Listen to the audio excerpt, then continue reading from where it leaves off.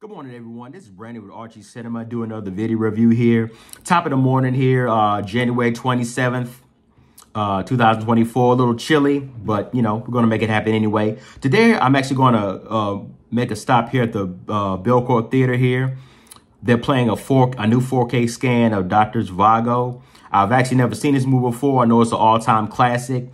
So it's definitely going to be something new for me, something special. I know everybody that's seen it said good reviews about it. I've just never seen it before. So they actually have an introduction and some other things going on along with it. So I'll give you the details when I come back and give a full review of it. And so I'm going to head out right now, and then I'll come back to you all and kind of explain what I thought about the movie and be looking forward to it. All right, catch you guys later. See you in a bit.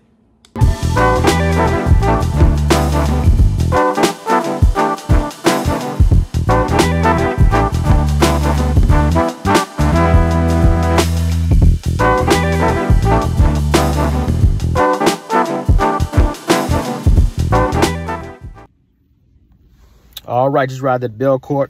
Parking was kind of janky. It's all right. About to head in right now. All right, but check it out.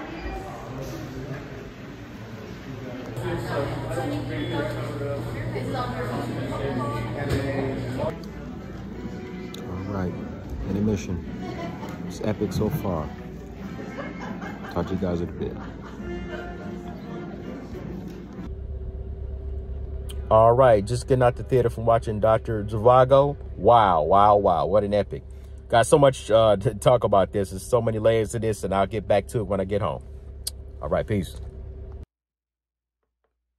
All right, y'all, I'm back from watching Dr. Zhivago at the theater. Also want to say that Dr. Zhivago Belcourt Theatre is having what's called a winter series. A lot of, because of the cold months, they're, winter themes movies with snow and just themes of the cold. So this goes into that series, going well so far, but this is a theme that they have. But going back to Dr. Zhivago, hey, brilliant movie. This is the first time I've ever seen this movie. Absolutely epic. I see why it's held in such high regards. So I'm going to explain kind of everything that went on during the showing today, a couple of surprises and things. And also I'm going to give a brief synopsis of the movie. I'm going to give the basic plot away. I'm not going to really give away any spoilers, but if you want to go in with a clean slate, definitely check out the movie and come back. So I'll just make you aware of that, but I won't go too deep into the plot because it goes actually really deep. So Dr. Zhivago, 1965, epic, a little long. It's about 3 hours and 17 minutes. One thing I noticed that this movie was kind of set up like West Side Story. I don't own a physical copy of this movie. I don't know if you guys noticed this, but at least in this version, it was like, West Side Story at the beginning, they had the music going before the film started, and then they had the intermission. So in this one, it was actually a black screen, and with the music playing first, then the movie starts, and then they have an intermission with the music playing. So I don't know if that's the same way on the Blu-ray or DVD, or I'm not sure, but if you guys can let me know that. But this is how I saw it today. So, that was pretty cool. Directed by David Lean. David Lean is a legendary director. He directed Lawrence of Arabia, as well as A Bridge on the River Kwai. So his resume is thorough. Starring Omar Sharif and Julie Christie. I actually saw this on a 4K restoration, and it was brilliantly shot, beautiful cinematography. There's a couple rough spots here and there. I think it's just the wear and tear of the original film. Also, what's good about this is I noticed that when they they re-release these movies in these 4K restorations while they're playing them, random theaters or whatever, or art house theaters, it seems like most of the time that 4K Blu-ray is coming. So I haven't heard anything about an official date of Dr. Zhivago coming out on 4K. So if you all know about that, definitely let me know, because I'll definitely be picking this up. Also, a score done by Maurice Cho.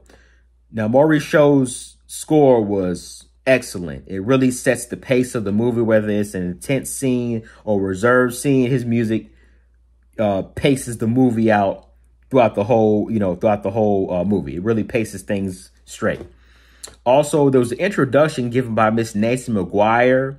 She's the assistant professor of motion pictures at Belmont University. So she gave a lot of historical context to the film, talked about, you know, where the film was shot. It was shot in Spain. It was shot in Canada, actually based off a book by Boris Pasternak. But that book was actually banned in Russia. And as a result, because of some of the political dangers there, the movie actually wasn't shot in Russia. So that's why they shot in Canada and Spain, just for everybody's safety, you know, just in case. Also, she spoke about how the first time she saw the movie, she was 8 years old, and she's fell in love with it since. It was always been a lifelong favorite of hers, excuse me. Also, you know, to go full circle, she said when she was an adult, she actually went to the Ukraine, and that's where she adopted her daughter. So that's a beautiful story. So that kind of goes 360 in that frame. All right, now I'm going to give the synopsis of the movie. Basically tell the story of Internal Affairs Lieutenant Zhivago. This is actually Yuri Zhivago. His brother is the lieutenant. And the lieutenant sees a young lady there, and he thinks this might be Yuri's long-lost daughter that she had with Lara. So he starts talking to her, and they start conversating, and they tell the story in retrospect. So maybe seeing that if, you know, he tells the story in retrospect, maybe something might jog their memory to prove that this young lady is actually Yuri's daughter. So they go through the whole plot. Yuri is actually Yuri Zhivago, who the movie is based off of again. Yuri is actually, his mother dies at a young age. So a particular family takes him in, you know, he has schooling and everything. And he actually is engaged to and later marries the family that takes him in, their daughter by the name of Tanya. So that's the backdrop of his story initially.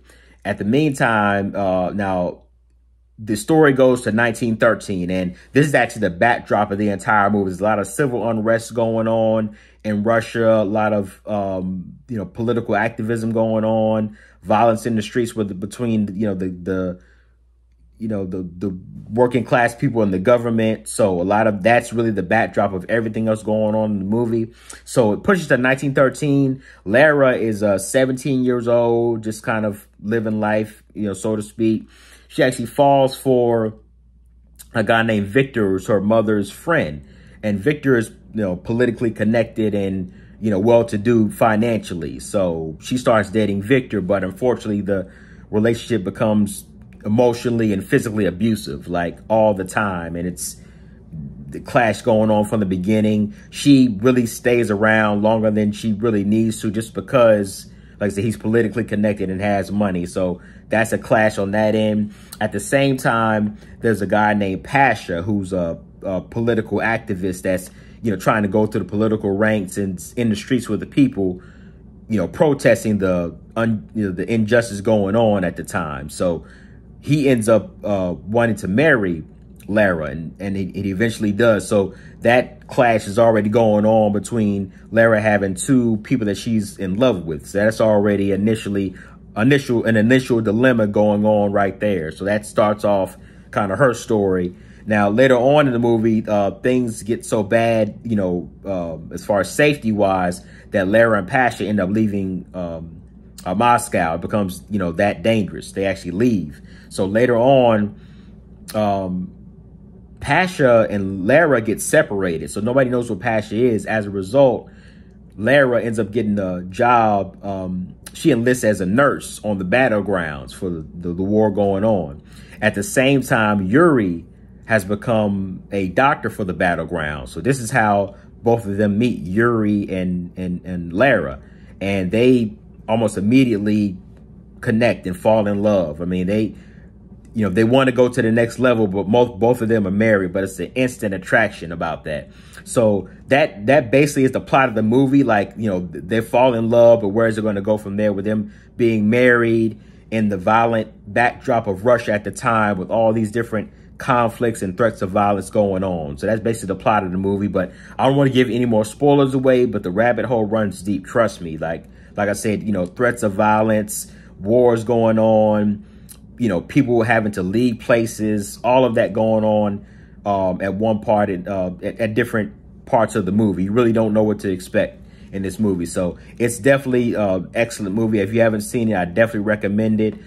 You know, definitely go check it out. Tell me what you all think about this movie. Like I said, this is the first time I've seen it, and I was blown away. Do you all like it? Do you think it's overrated? So just put your comments down about what you feel about this movie. And like I said, also let me know, is there's going to be a 4K release that you all heard about? So I wanted to make this like a whole day thing because I've never seen this. So I wanted to make it a whole day thing that was a little bit more eventful. So hope you guys enjoyed it. Definitely comment at the bottom. Take care. Have a nice day.